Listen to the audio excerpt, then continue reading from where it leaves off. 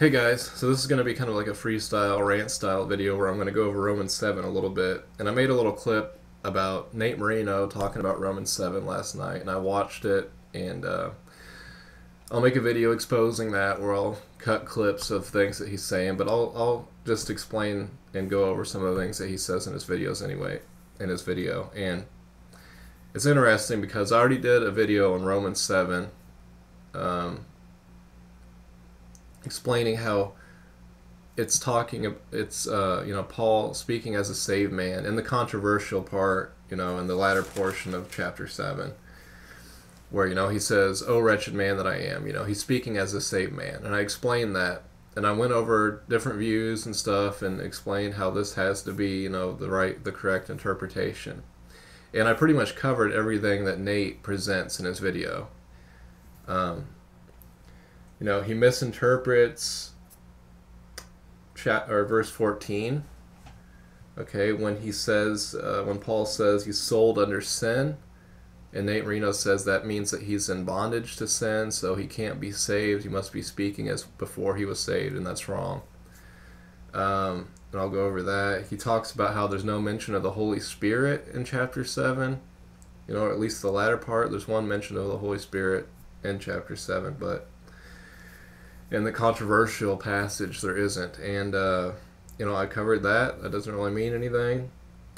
There could be a significance of that, but not what Nate Marino wants it to be.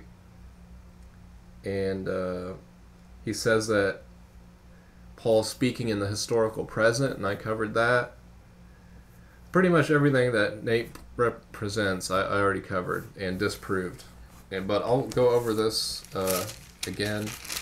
And a brother was talking to me about this not that long ago, having some questions about it. And I am confident that Romans 7, the controversial part, where Paul says, "Oh wretched man that I am," he's speaking as a saved person. I'm confident of that.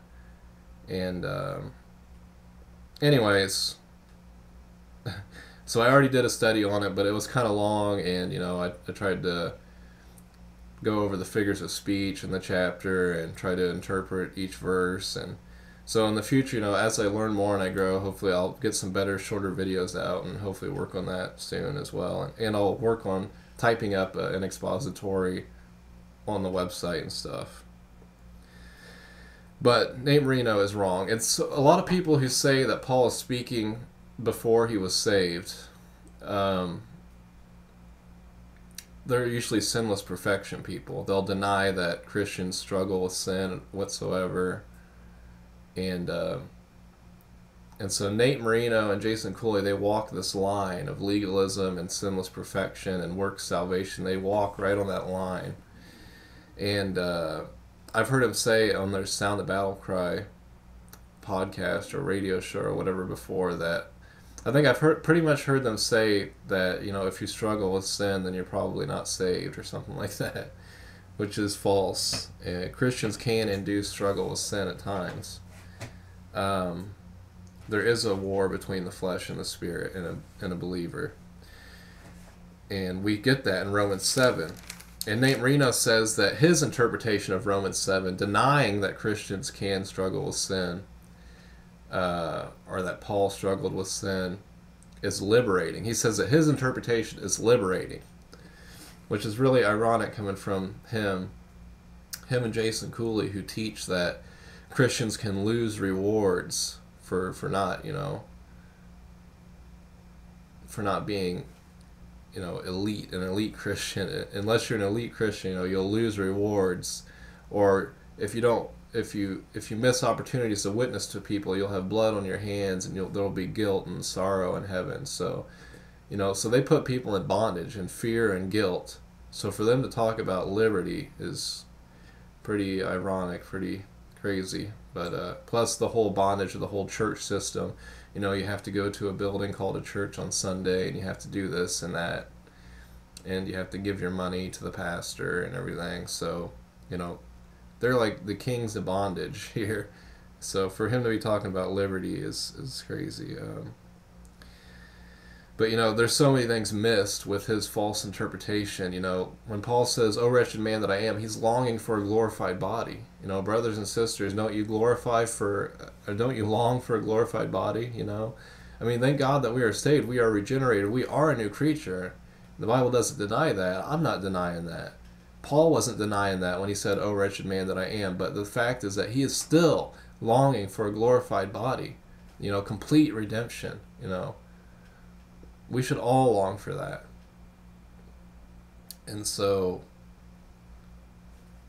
with the false interpretation, they're kind of missing this point, and others. And, false doctrine is wrong. It's sin, period. False doctrine is false. But we see in Romans 7, verses 7 through 13, we have a lot of the verb tense is past tense. Okay, so we know that Paul is speaking of the past then. In verse 7 he says, "What shall we say then? Is the law sin? God forbid. Nay, I had not known sin but by the law. I had not known lust except the law had said, Thou shalt not covet." Okay, I had not, speaking of the past, speaking in the past. Okay, past tense verbs.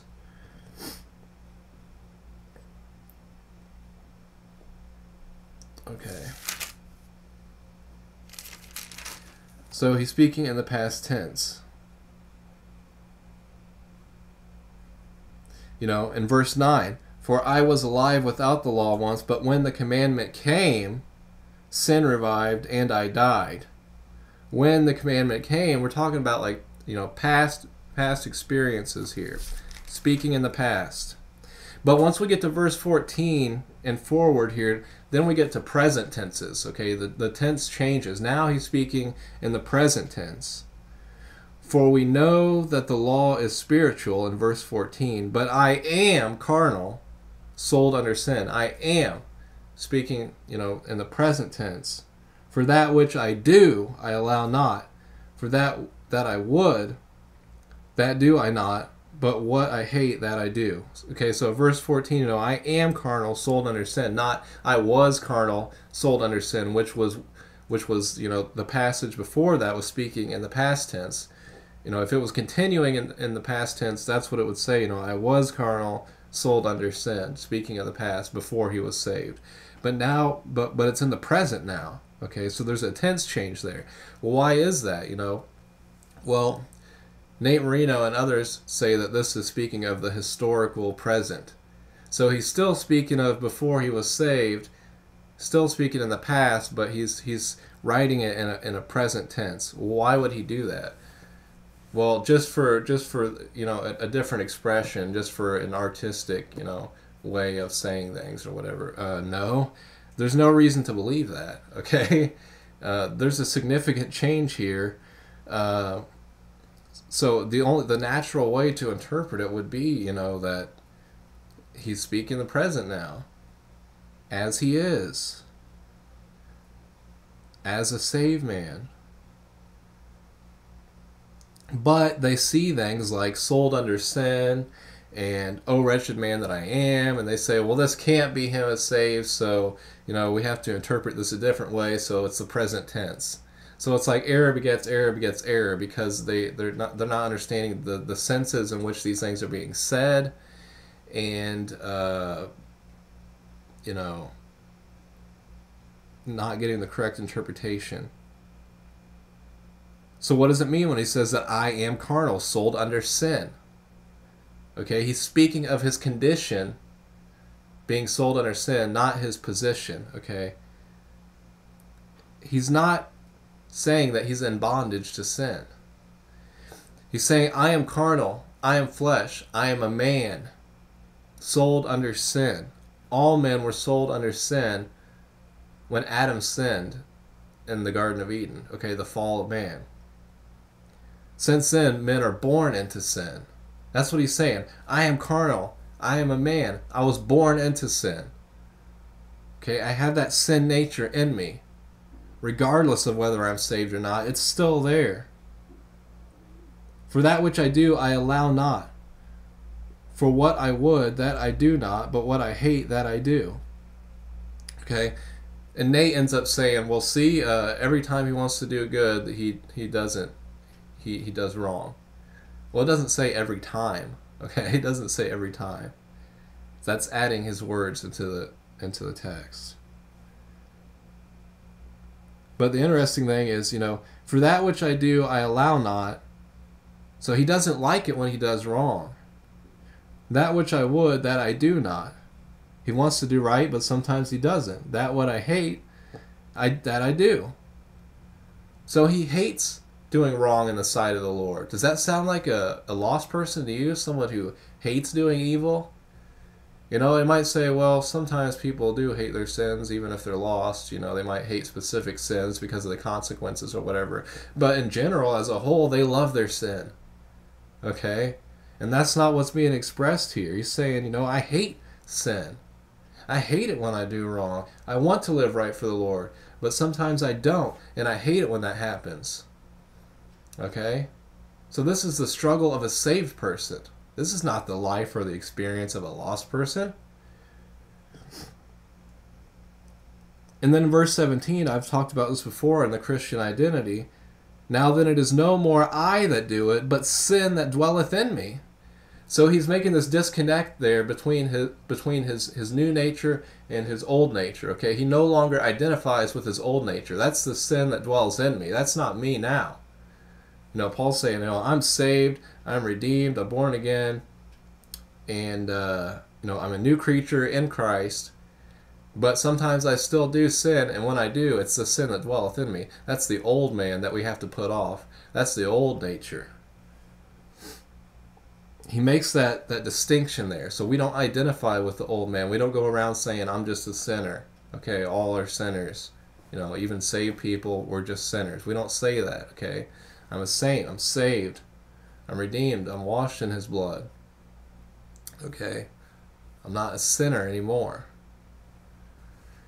Even though at times we do commit sins, we're not sinners if we're saved. We don't identify with that old nature. We don't identify with that old man. That's the sin that dwelleth in me. Okay? For I know that in me, that is in my flesh, again, old nature, old man, dwelleth no good thing. For to will is present with me, but how to perform that which is good I find not. Okay? He wants to perform what is right in the eyes of the Lord. That's not a lost person. Again, this is a struggle that a saved person would have. For the good that I would, I do not, but the evil which I would not, that I do. Now, if I would do that, I would not. It is no more I that do it, but sin that dwelleth in me. Again, I find then a law or a rule that when I do good, evil is present with me. And I think this really rings a bell with me with the whole sons of God thing in the Old Testament. I find in a law that when I do good, evil is present with me. So when we do good and we're living right for the Lord, we're serving Him, we're doing things, evil still lurks its ugly head right around the corner. Just like in Job, when the sons of God went to present themselves before the Lord, and Satan came among them. Okay? So when 2 or 3 gather in the name of Christ, in the Old Testament it was the sons of God, the name of Yahweh, the name of Jehovah. But in the New Testament, okay, when 2 or 3 gather together in the name of Christ, Satan can be right there. Satan can come among them. Okay? Evil lurks its ugly head right around the corner. When I would do good, evil is present with me. Okay? He's aware of this. He's aware of his old nature still. There's still that possibility to sin. And he doesn't like that.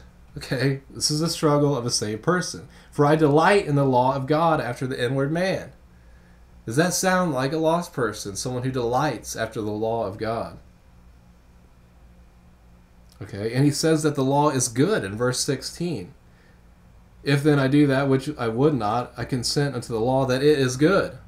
Sound like a lost person saying that the law is good and I delight after the law, after the inward man? No. That's a saved person. But I see another law in my members, warring against the law of my mind, and bringing me into captivity to the law of sin which is in my members. Okay?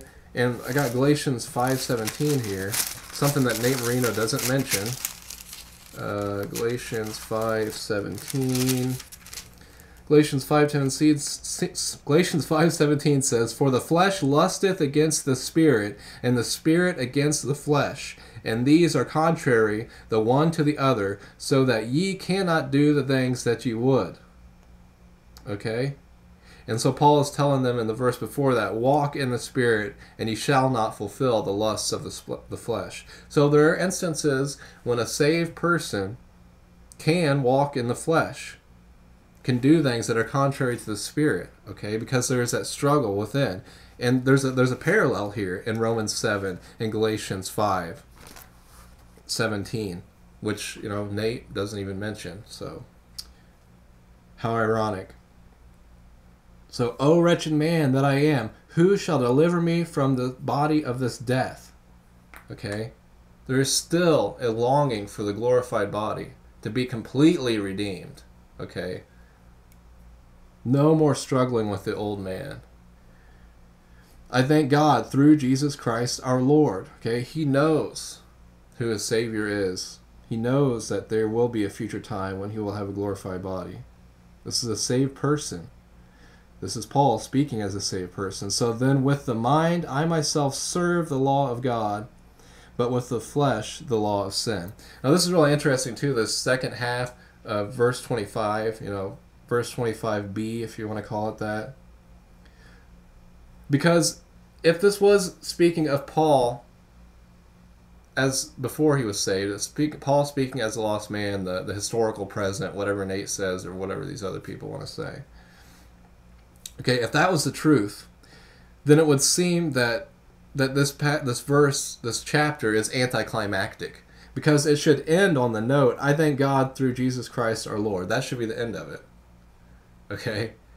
But it's anticlimactic if that's how they're going to interpret it, because it says it ends on this. So then with the mind I myself serve the law of God, but with the flesh the law of sin. Okay, so that's anticlimactic then. Why does he go back to this? Why is he saying this, And there have been some who have said that this last part of verse 25 was added into the Bible because they so badly want their false teaching to be true, that this is Paul speaking as a lost person.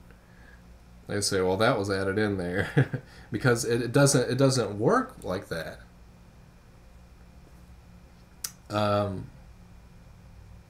So that's another reason to see it as Paul as a saved person, because otherwise it's pretty anticlimactic.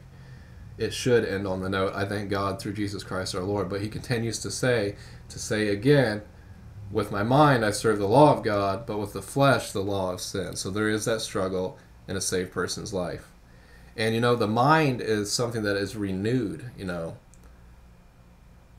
like Romans 12, renewed the renewed mind of a believer, okay? So speaking of a saved person here. And Nate and others will say that, if you think that this is speaking of Paul as a saved person, then it doesn't really fit in with Romans 6 or Romans 8, because Romans 8, is talking about walking after the Spirit, and, it's definitely talking about saved people, but that's not true. If you see it as Paul speaking as a saved person, which is what it is, the true interpretation, it could be, Paul's trying to say that, the inability to obey the law through the flesh, okay? And that's why 8 says that we need to walk after the Spirit. So even though a person is saved, they can still have struggles with the flesh and temporarily walk in the flesh at times. That doesn't mean that they're in bondage to sin, okay, or that they're completely defeated. So that's how Nate tries to interpret this passage, is that Paul's saying he's completely defeated by sin and completely in bondage to sin. That's not at all what it says. He struggles with sin, and he's longing for that time when he'll have full redemption and full glorified body that we should all long for. So, anyways, I know it's kind of sloppy reading here, but there's that verb tense change, and if you're going to go with what Nate says and others say, then you say it's a historical present, which is completely stupid. Okay, and it's not the natural reading or understanding here. We see that he went from past tense to present tense, so the natural way would just to say that he's now speaking currently, as he is. And as I said, he says the law is good, I delight after the law. That's characteristics of a saved person.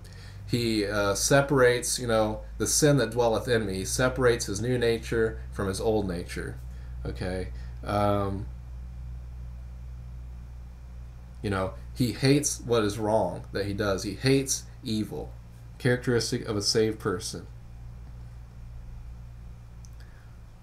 And at the end, verse 25b, he says again, with my mind I serve the law of God, but with the flesh the law of sin.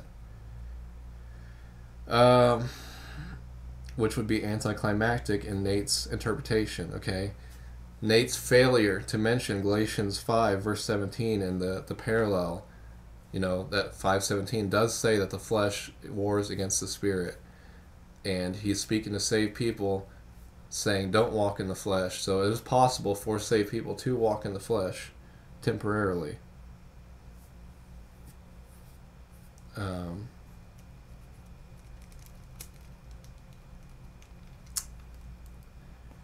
So, anyways, I'll just end it there. This is probably way too sloppy, but I plan on, doing better videos on this in the future. So I hope that I've helped you gain confidence that Romans 7 is Paul speaking as a saved person. That's how we need to understand it, or you're going to get into error, and you're pretty much on the side of sinless perfection people. And we need to reject that. Christians can and do struggle with sin.